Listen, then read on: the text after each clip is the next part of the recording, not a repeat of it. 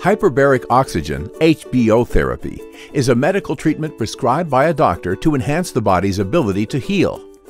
During hyperbaric oxygen therapy, you breathe 100% pure oxygen while inside a pressurized chamber.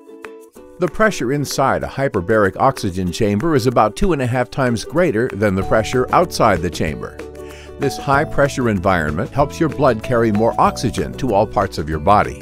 The increase in oxygen also helps your white blood cells fight infection. Before starting treatment, your doctor will thoroughly review all possible side effects. The good news is, most patients experience no side effects from HBO therapy. A specially trained HBO technician remains with you during the entire treatment and is available to answer any questions you may have. Once the doors to the hyperbaric chamber are closed, you will hear the oxygen begin to circulate as the pressure gradually increases. This is called compression.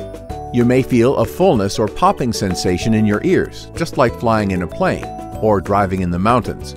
This is due to the increasing pressure inside the chamber. But don't worry, the technician will let you know how to relieve this sensation. Your session will last around 2 hours. During this time, you may listen to music, watch television, or even sleep. Near the end of a session, the technician will gradually start decreasing the pressure inside the chamber. This is called decompression.